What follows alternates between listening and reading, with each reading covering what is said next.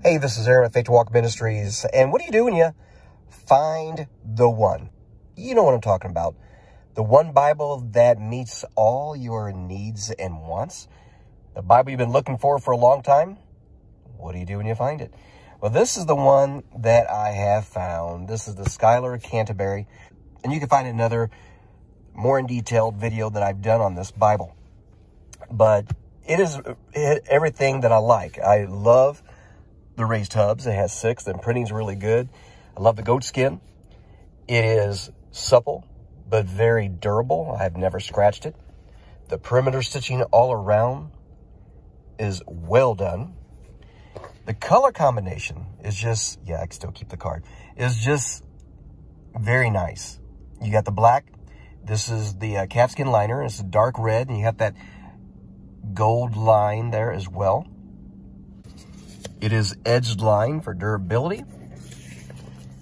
And also for durability, to help the Bible lay flat. All the pages are gathered in signatures and then Smythe sewn. Paper is from France. The Bible does have 2 column, except for the Psalm, which is single column. This one's a 28 GSM paper.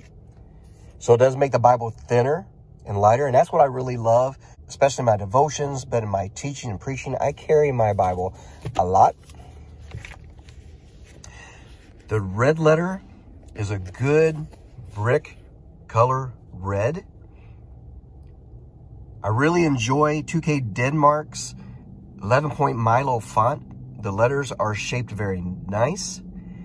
The spacing between the letters, the words, and the lines is done so well that I find myself reading longer and more.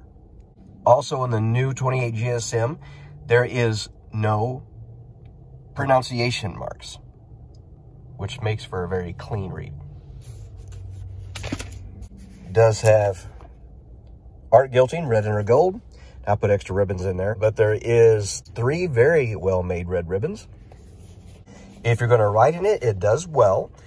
Definitely use the Pigma Micron. I use the 005 to write and underline with a clear ruler. It does have a dictionary to the King's English. And it does have a good concordance.